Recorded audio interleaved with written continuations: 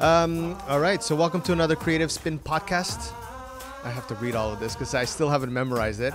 This podcast brings you a weekly conversation with entrepreneurs, artists, and basically anybody that's creative and that wants to talk to me, because I need to talk to people. That's how it goes.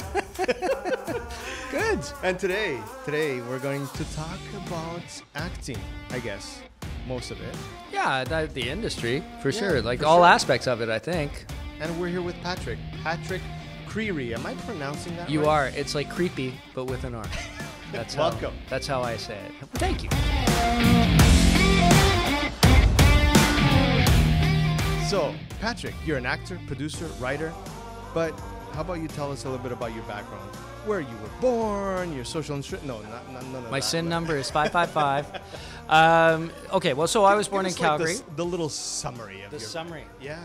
I was born in Calgary, grew up there, and then I went to University of Queens in Kingston, and I started off in physics because I wanted to be a lawyer, so I thought I would get a physics degree and then go on to law school. And I took a drama elective, and 4 years later, I ended up leaving with a degree in drama. There you go. So you had no ambition of being an actor prior to that? No, or? I mean, I was the class clown, and I like to make people laugh, but I wasn't doing drama classes. Like, there's a story actually that my mom, so I hate dancing, and my mom, when I was little, put me in a folk dancing class or some kind of a dance class. Why wouldn't she? Right? And but I was the only boy. And I got bullied. Like, all the girls would throw shoes at me. So I was like, I'm not going to dance ever again. And that's, funnily enough, come back to haunt me in my adult life as an actor. Really? Yeah, because I'm a double threat. I can sing and I can act, but I don't dance. So you know what? After this podcast, I can give you a couple of lessons. And, that's absolutely. We'll go tango around the lobby. Why not? We'll shut off the cameras and we'll just go. Yeah.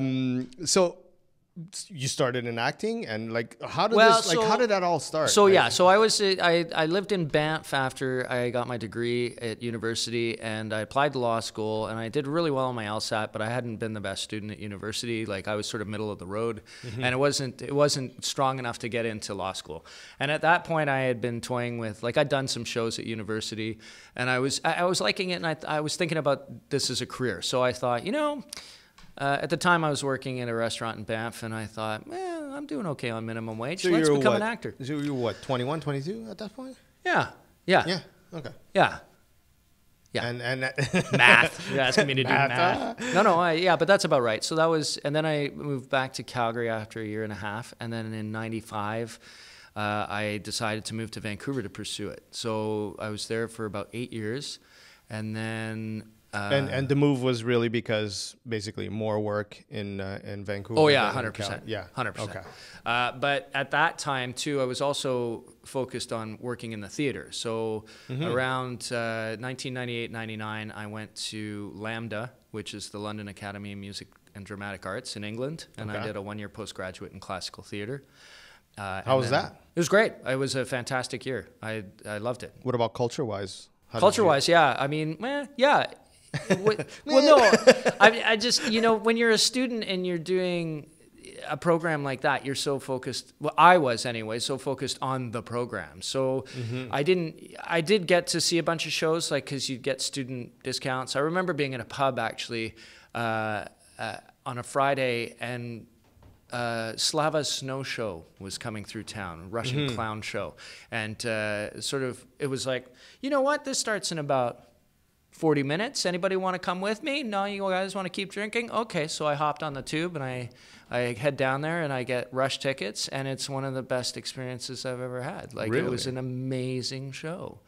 So in terms of culture and being able to see stuff, like when you get into the bigger centers like that, like I went and saw Alan Rickman and Helen Mirren do a production of Antony and Cleopatra at the National Theatre. I saw Kathleen, the one with the voice, the deep, what's her name? You know what, Kathleen? Oh, I'm terrible with names. Is it Turner? I think it's Kathleen Turner.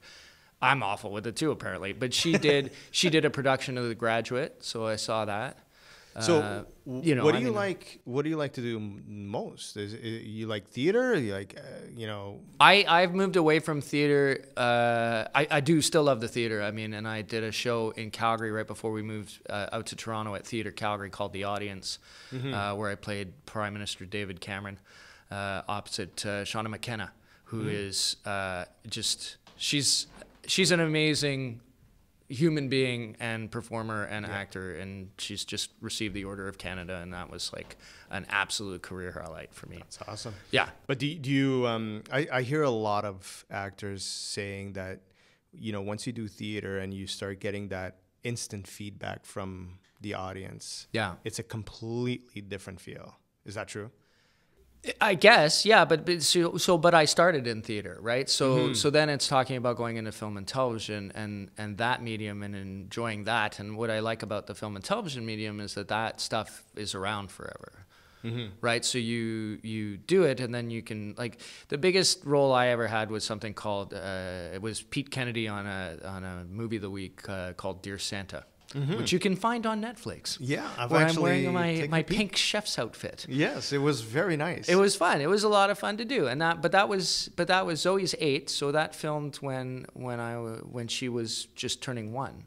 Wow. So that was 7 years ago. But I still get to watch that. Do you know what I mean? Whereas the plays that I've done, like, I went and had dinner with my dad's partner, and she was talking about some of the shows, and she was reminding me, and I was like, oh, I don't even remember that show, or, oh yeah, I'd forgotten I'd done that, right? Because you do it, and you do it for those people, and then it's gone. Yeah. But the other thing about theater that's so magical and amazing is that the amount of time that you focus on the part, right? Like, you're in rehearsal for 2.5 weeks. I was just going to ask, like, it depends. I guess it depends on how big of a part you have, but, like, what's the time frame? It's like, if you've got a 5 or 6 week run, usually you're in rehearsal for 2 weeks, and then there's a transition into when you move into the theater. So then that period, you're doing technical rehearsals, so you're still kind of rehearsing, but it's actually more for the technicians. Now, this is just me being curious. How does that all work? Like, obviously you're gonna learn your lines, but then there's another part where you're together with the other actors, and you have to kind of go over everything together, and, like, explain a little bit, like, how does that all work? Okay, well, so you get your script, and you do all your preliminary work before you start the first day rehearsal, and then at the first day rehearsal, you all show up and sit around a table, and you read the script, and you have a director. The director's usually got a vision for the show. Yeah. And they're doing. We're laughing because I feel like we're in a subway or something. They're doing some cleaning. Somebody's upstairs. Dancing upstairs, and it's kind of coming through the floor, but it's okay. This is the way. This is texture. It's texture. Exactly. This is the kind of podcast we do around here. We don't let anything interfere. But as you were saying, because you forgot. No. So then you do your read, and then they just break it down and start working the scenes. It's actually, if I can relate it to, like, you and I met doing karate. So when we're doing our katas, what I do is very similar to how I prepare and perform a play, is that I start working on the smaller beats. Oh, I thought you were going to say you punch and kick people around. No, that's if it doesn't go well. But so you have the kata as a whole, but you work on the phrases and the small, and then the transitions, and you work on the moves in minute detail, and then you start stringing them together, and then you start doing the whole thing, and then you'll go back in and you'll work the little bits and the transitions that don't work, and then you'll expand it out. So when you're doing theater, that's also part of what it is. You want to make sure that you're responsible for your bit, but also how that pertains to the whole, because you're telling a whole story. So everything has to flow the right way. Yeah, and also I think there's a certain amount, you have to be present, right? And so you have to know what your character's doing, but you have to be present enough that I had an acting teacher who said, acting is just improvisation, but with more rules. Like, if you have a script, the rules are that these are the words that you have to say. But within those words and phrases and stuff, you're improvising because you're in the moment. So you're getting what your partner's You need to be giving. the character too. Yeah. Right? You need to get into that feeling of what the character is probably thinking or feeling and all of that, right? Yeah. And then there's certain traps you have to avoid. Like if you're doing something that's really emotional, you can't go too far down that emotional rabbit hole because the audience doesn't want to see the actor break down. The audience wants to see an actor fighting breaking down because that's what we do as people, right? As human beings, we try and fight it. We don't want to go. Interesting. I never thought about that. Yeah. Yeah. Right. So like if you see a performance and they break down and they emote and you're like, wow, that was really good. But if you see a performance and they're trying hard to fight that and you can resonate to that, then it allows you as the audience member to have that cathartic Never thought about sort of that. breakdown. Yeah. And then there's the beauty of timing. And in theater, you get that immediate response from the audience. But then you have to be careful because then if you're like me and you're a laugh whore, then, you're always trying to get the laugh. But sometimes the laugh doesn't serve the story. So you need to, do you know what I mean? Like you're serving a bigger story and a bigger vision. And that's what's really sort of cool about it and what I love about it. Do you advise anybody that's getting into acting to obviously try theater and be in theater? 100%. 100%. The reason I was so focused on theater early on in my career is because all the great actors, whoops, sorry, I'm going to hit the microphone. all the great actors that I watch and look at and admire all have theater backgrounds. Yeah. And that's also because in the theater you have longer with the story and you have more of an opportunity to tell bigger stories. Like in film and television, when you're doing that, you meet the person on the day you're shooting, you rehearse it twice, and then it's in the can. There's no, like, sort of generally a rehearsal process, unless you're at that level where you're the lead character, but you have to work your way up to that by doing all these sort of 1 and 2 line parts. So when you're up there at that level, they do more rehearsals? Is that what you're saying? It depends. It depends on how they want to structure the thing, right? Okay. Like sometimes, you hear about directors... I was just going to ask, like, directors have a big hand on that, right? Oh, like, 100%. Okay. 100%. But as an actor, like, this is what's great about having been a writer and a producer and being on the other side, right? Like, I haven't directed a lot, but being a producer and all that puts it in perspective because then you realize that the actor is like a small piece of a huge machine. So there's nothing worse than being the actor who shows up, is a prima donna, douchebag, doesn't have their lines, is sick, steals all the food from the craft table. It's like, as a producer, I'm going to murder that person, and I'm probably not going to work with that person again. Yeah. Like do you find a lot of those? Oh, for sure. For sure, because it's people who don't know better. Right? Yeah, I guess you get those people everywhere, right? Well, and it's also at the level that we're at, right? Like if I'm self-producing a web series or whatever, then then I don't have a whole lot of money to be able to pay people. I mean, I found money and we paid everybody, but I'm not getting those A-list people. I'm getting the best people that I can afford who are interested in doing the project. For the project, yeah. And they're earlier on in their careers. You're touching on web series. Do you think that now with social media being the thing it is, the monster it is nowadays, and do you think that there's going to be more and more things done on the web only as opposed to being done for TV or for the bigger screen and all of that? Do you think, I don't know, for do you mean Netflix or do you mean self-producing? Well, or what? We've got Netflix, we've got YouTube. YouTube now is kind of growing quite a bit as well in terms of their premium stuff. And all but that. they're getting away from that model because it's not working for them. It's not working, No. but they were trying. But what do you think about that? Do you think you're seeing now a lot of actors, actually, Hollywood actors, getting into doing their own little vlogging and doing their thing? Yeah. What's your opinion on all of that? I think it's 100%. I've always said it's the future, and it's cutting out the middleman, or it's a shift in power. But cutting off the middleman, is it a good thing or a bad thing? Well, it depends. I mean, I think it also has to do with money, right? Like one of my favorite expressions is it ain't called show art and it ain't called show friends, right? Mm-hmm. There's a business aspect to it, and everybody wants to produce and do their own content. It's because if you're just an actor waiting to act, then you're at the mercy of whoever is got the money and got the parts. But if you want to develop as an artist and you want to create your own stuff, you know, we have cameras on our phones now that are 4K. Like we can do that. You need 2 lights, a tripod, and a weekend, and you can create content. And so, and I think, you know, you and I are both fans of Gary Vaynerchuk. The market will tell you if they want it or not. So you have all these YouTubers that are putting out content, and they're doing very well. And the ones that are good, they're getting picked up. That's sure, but it's also because they do it more, right? Like the gatekeepers don't exist anymore. Like if you want to get onto Netflix, if that's your goal, then yeah, you have to go through that, and then there's access to more money that way. But if you're someone, like if you're a non-union actor who's just trying to put together some sketch, there's nothing that prevents you from doing that. There are no barriers to entry. Right? Like you can write it, you can film it, you can edit it, almost all for free. You can upload it for free, and then you can build your audience. 100%.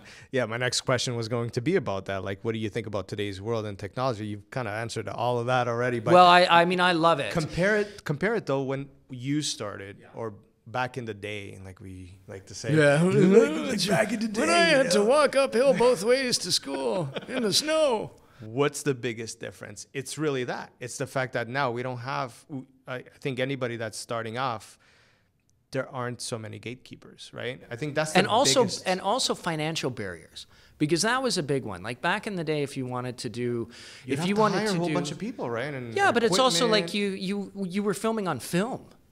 Well, that's expensive, man. Like so then VHS and then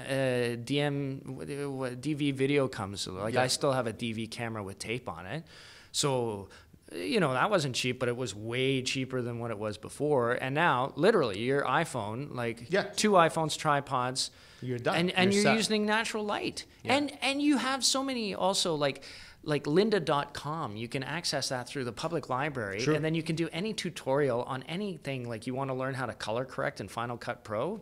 There's a free tutorial for that. So YouTube is grown to a point where you can learn basically anything nowadays on YouTube. I was fixing my dishwasher by looking at YouTube the other day.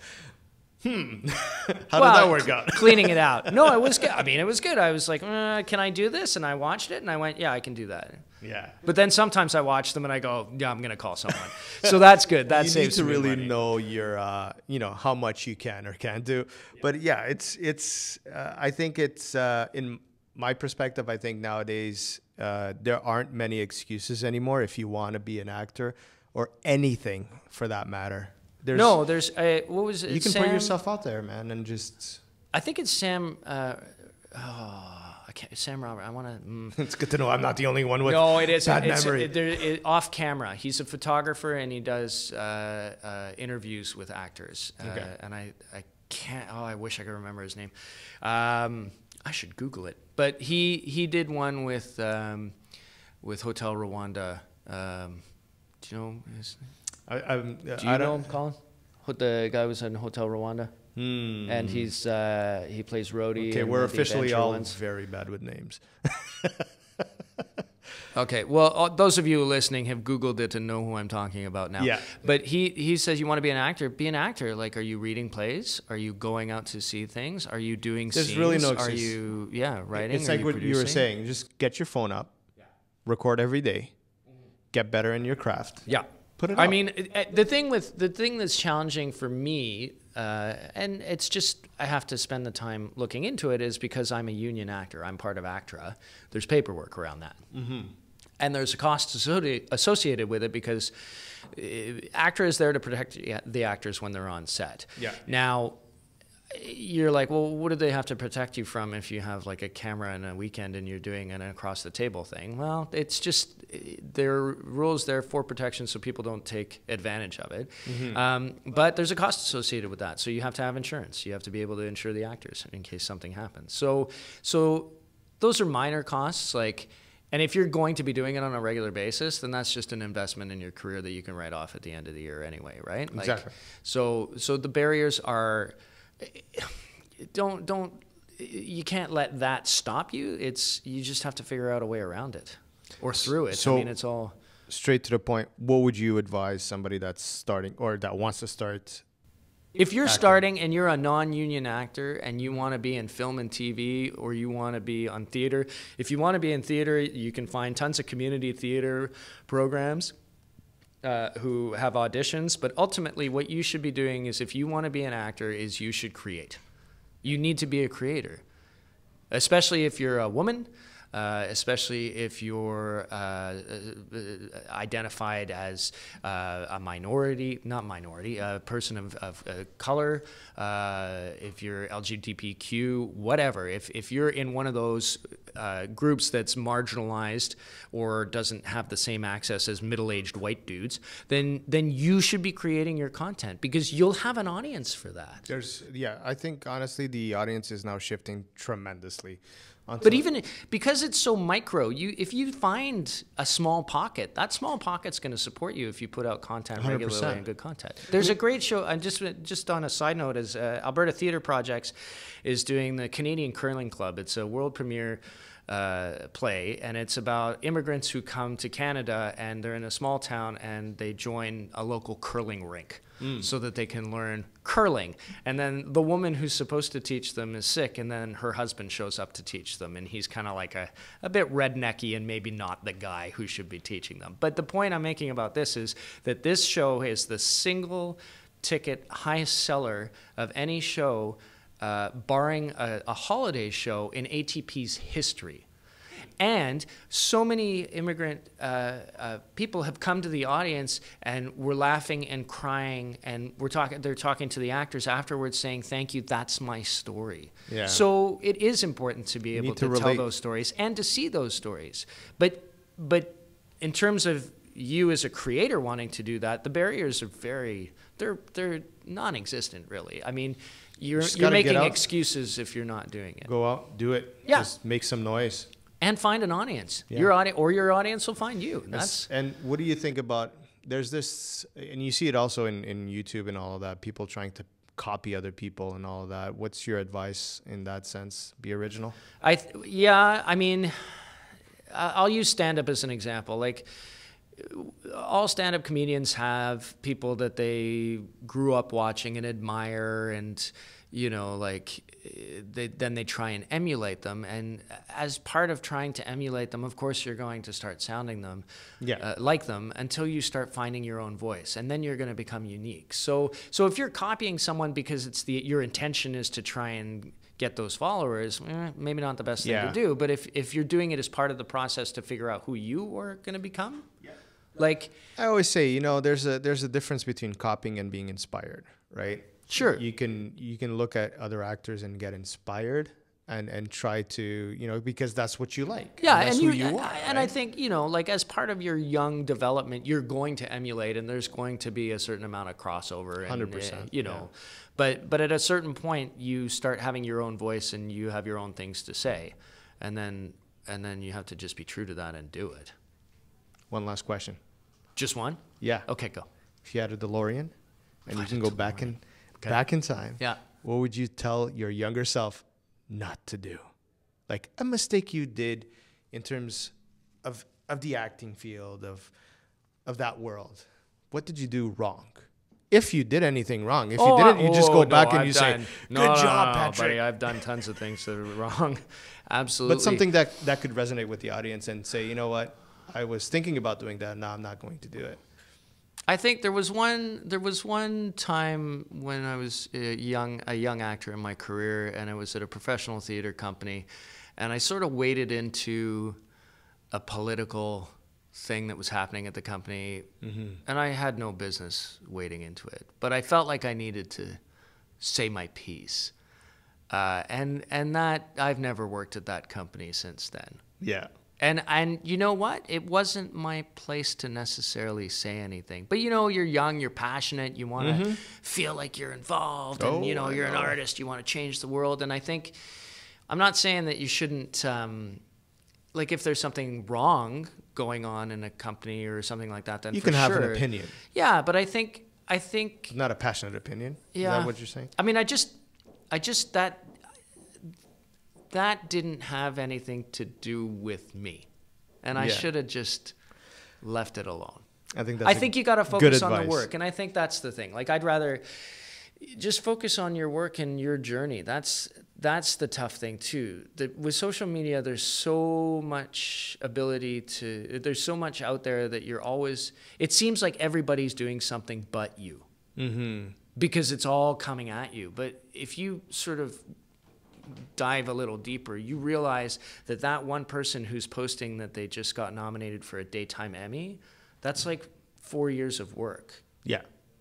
And then that person who got the Canadian Screen Award, that was 3 years of work. But you're just getting it all at the same time, so you think everybody's it's all instantaneous. And so that's sort of, I would say try not to get caught up in what other people are doing, because it's your path and your journey. Just focus on your work. I agree 100%. I see that a lot in my field of work, in terms of graphic design. A lot of the younger designers, they're passionate, as was I. When I started my company 15 years ago, that's why you did it, right? I would stress out, and I would, if a client would come in the door and say, I want this done this way, I would go ballistic. No, you're wrong. And now I'm like, okay, let's talk about this, right? So yeah, patience and knowing your where you should stand and what you should say and not say. I think that's one of the most important things. But you're going to need to make those mistakes. Oh, for sure. For sure. And experience is just mistakes. Yeah. That's all that is. And don't just take it to heart. You know what I mean? It's going to happen. Yeah. And that's how you learn, and that's how you go ahead and do it. No, I agree. The other thing, too, I just want to touch on what you were saying about the clients coming in and you're like, no, I have to do it this way. There's a lot of that in the acting world, too, where you're like, no, this is how I'm going to interpret it. And I think part of what I think is important is to realize that you're providing a service. Yeah.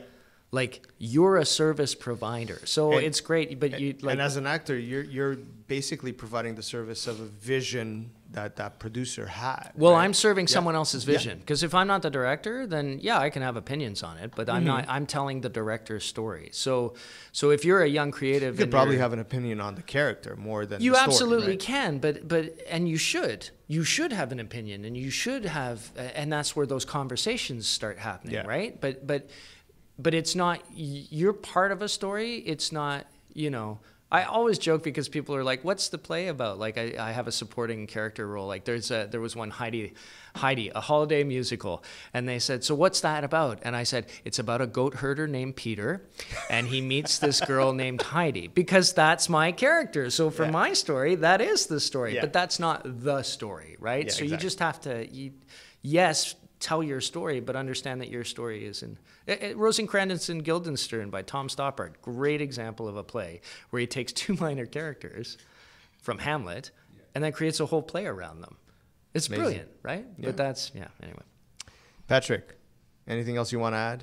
Oh, buddy, I can talk all day. You know that. So maybe we should call it there. I'll catch you back at the dojo. Yes. And kick you around a little bit. That's right. Or vice versa. Kick and punch. Thank you so much for dropping by. Oh, my pleasure, man. And we'll be ready for the next one. Yes.